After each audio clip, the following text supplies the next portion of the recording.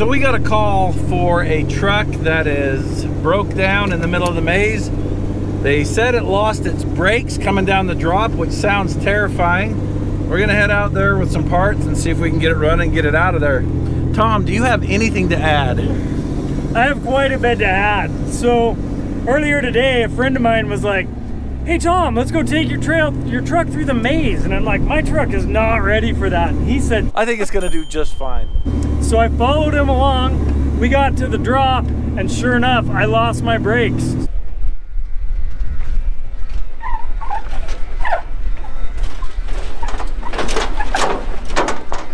Woohoo! So I abandoned my truck there, and we're coming back to get it now. And Angela's coming. Hi everybody, I am Tom's wife and I'm here along for the ride. Not sure what I'm getting in for. Now Angela's gonna give us the weather. The weather today is warm and windy. That's right. And we're gonna get them out. I sure hope so, it's my truck.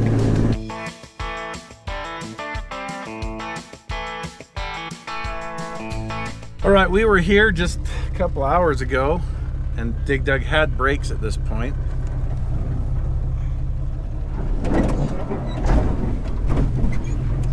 Oh, we almost rolled.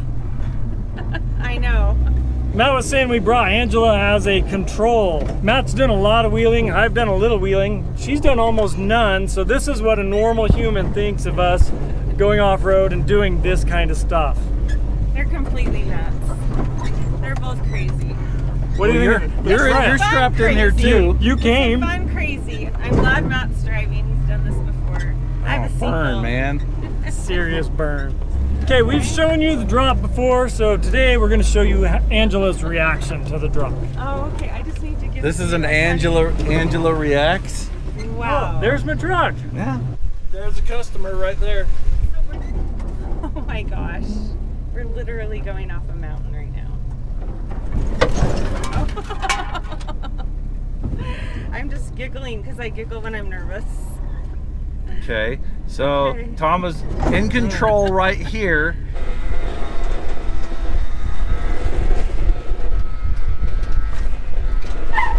And then he lost control right here. Yeah.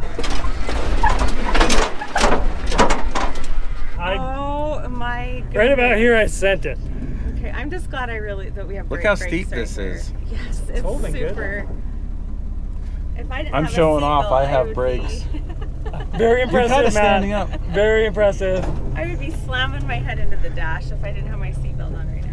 That's pretty dang Wow, steep. that is super steep. Came screaming down it and you just... Yeah, he bounced pretty good. Like he did a couple of pogos, boing, boing. Holy. And I'm standing over there like, I don't know whether to be impressed or intimidated, like.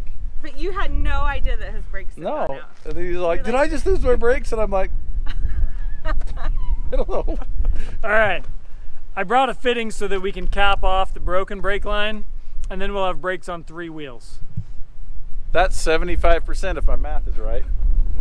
I think you're close. Do you want to flex this out so you have some room here, or do you Yeah, even so care? just drive it up. Tom's gonna flex it out over here, I think.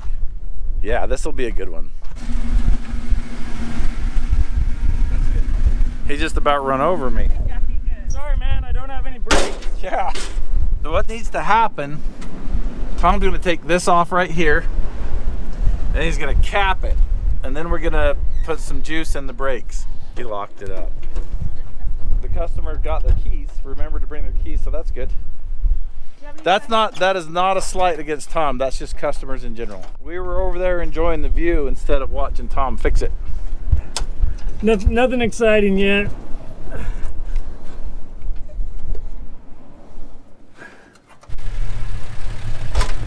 Step 2, grab the bottle of brake fluid. O'Reilly's even. Step 3, walk over to Dig Dug. Got a lot of steps. Step 4, open the hood of Dig Dug. Okay, I'm gonna hang on to it so it doesn't sail away. Maybe back it up so we we get out back of the towards the wind. wind. Turn it around. Step 4, actually, is to put the back of Dig Dug towards the wind so that the wind doesn't catch the hood and rip it off.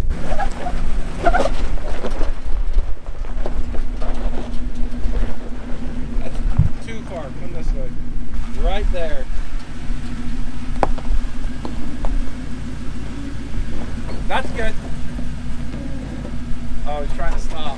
I keep forgetting he doesn't have brakes. I'm like, stop already. Stop. When I say whoa, I mean whoa. I was giving it all the whoa I had. Step 5, open the hood. Step 6, open the master cylinder. It's been a while. Well, there's a little bit of juice left. Step 6. Get that out of there. Who's that? Or get it dirty. Step 7 was fill the fluid. Okay, let's bleed these brakes. Stomp. We should only need to bleed that one side. Do you want to stomp or do you want to bleed? I'll bleed. Okay, I'm stomping. All right. Okay, stomp. Stomp, holding. Go again. Oh yeah, air's coming out. We're getting a lot of air bubbles out of here.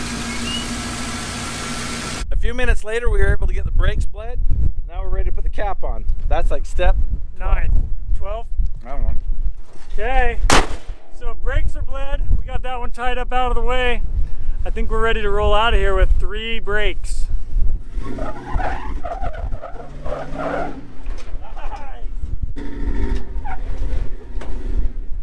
Did you see Tom?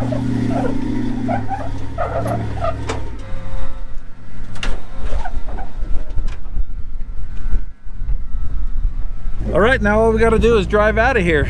We got in there and got it. That was awesome.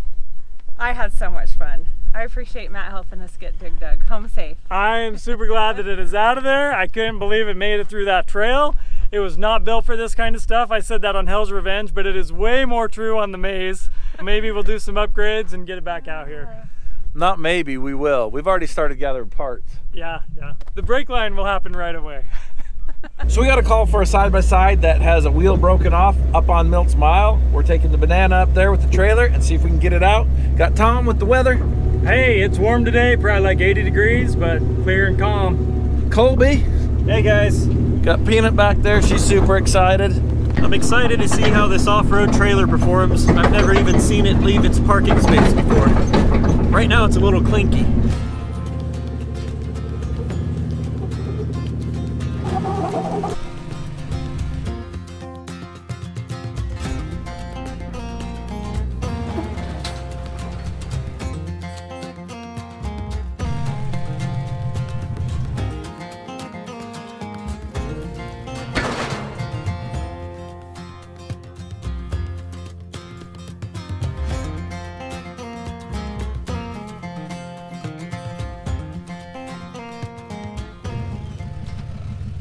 Yeah, we had to pull it up. It broke clear down on the bottom, but we couldn't get yeah? any farther. We hit this and the portals just got wrapped into that rock and we were done. All right. Well, let's see if we can get it back here and on this. The big hole down at the bottom. Yeah. So I came up out of that and as I was coming up, the wheel snapped and just went straight Just right. pulled it on you. So, we have a weld. That's all I need to weld fix. One weld. you got a welder at your shop? I do. That's the only thing that broke, that tab. Look at that. Don't laugh at my chicken weld. It's closing my eyes because I didn't have a hood on. Well, then that was pretty good. Got you halfway up. God, dang near to the top. We're gonna want some pressure on this one. It, huh? Tom, do you want to jump in it? Yep. We've got to drag this over. Okay. So I'm gonna try to get this back end over, which may or may not work really good. Let me rephrase that. It's definitely not going to work really good, but it may work. This is not enough to even. It'll put a little bit of angle on it. Down here for rally on the rocks. Let's actually run that out a little bit. I want you in park with your foot on the brake. We're going to try to slide the back end of this over. Okay, the brake's going. It's holding a little bit. You should have brakes. Okay, put a little pressure on it.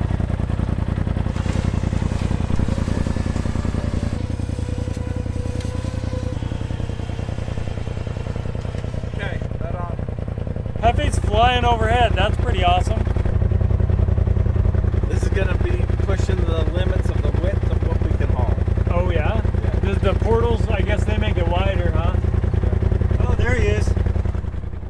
Aha, heavy.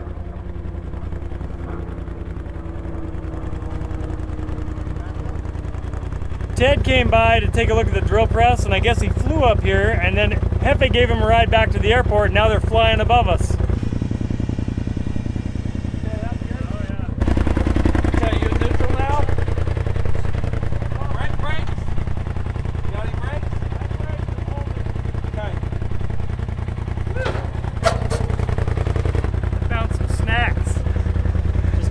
Is that not cool to eat their snacks? I don't know. I find it pretty cool. Sugar wafers. A little bit of pressure. That's it up. A little bit more pressure. Turn a little to the right, Tom.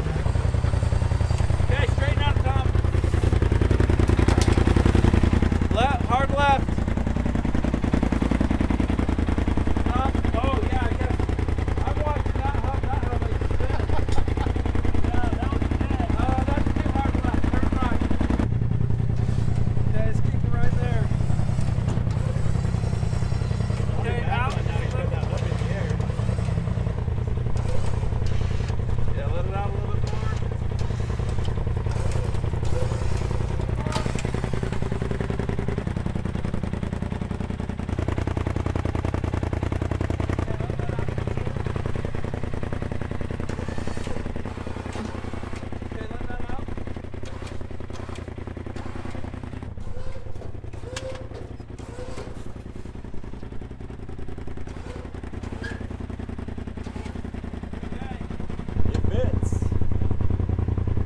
Okay, we got her loaded. We just got to drive it out.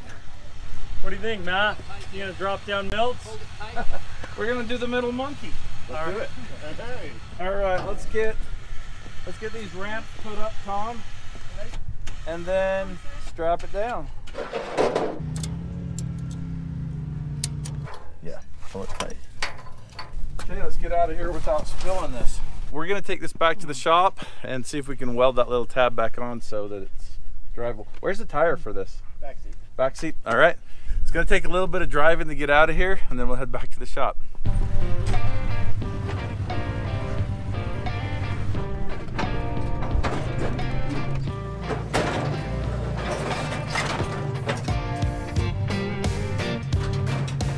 So Tom's doing a little scouting to see if he can find a way out of here, because I don't know the way out of here. Look how much higher than the road we are still, though.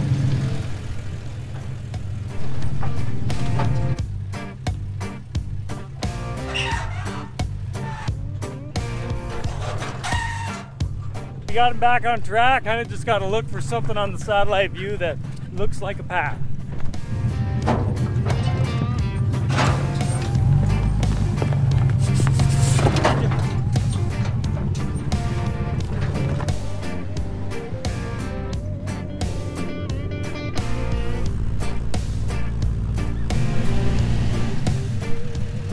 I think we're just gonna leave it on the trailer to weld it up. That way we don't have to rustle a busted, whatever this thing is, off the trailer. Got me a snack here, because it's about that time. He's got a bag of sugar wafers in there that are pretty good. Tom and I got into them already. Chicken and a biscuit. All right, we can see here that the customer tried to weld this, and it didn't hold. The other side is also welded. I believe these got shortened. That didn't snap off. No, this inner part's never been connected. Just the weld around the edge broke. Yeah, I can see this one's the same. I think he stick welded them, Matt. We just leave this one alone and just fix this one. So this goes like this, right? Or like this? Nope, like this.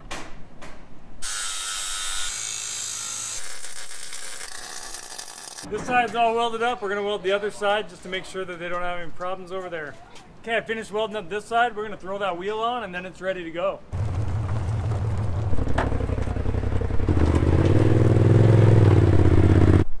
Thanks, Matt. Well, that was that. another job done. We're here with the Utah Public Lands Alliance. That's UPLA, and this is Lauren. He's the president of UPLA, and we've got Kevin here, who's the chairman, and then we've got Troy, who just helped us a whole bunch with the record games. What's your title? Fundraising guy.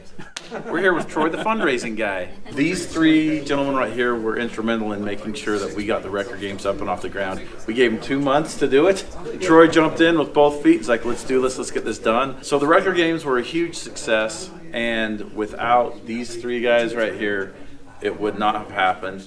Something that UPLA does is they fight to keep the public lands open, so they want to keep the public lands public and have those lands open for use. With your help, we were able to raise $10,000 to go to the cause of keeping our public lands open so we can go out there and drive over rocks. Thank you guys so much. Appreciate it. We'll keep the trails open. You get them out. Right. Thank you for getting me out. Thank you. Thanks for watching. Reluctantly crouched at the starting line, engines bumping and thumping in time. The green light flashes. The flags go up, churning and burning. Tom yearns for the cup. He deftly maneuvers and muscles for rank. Fuel burning fast on an empty tank.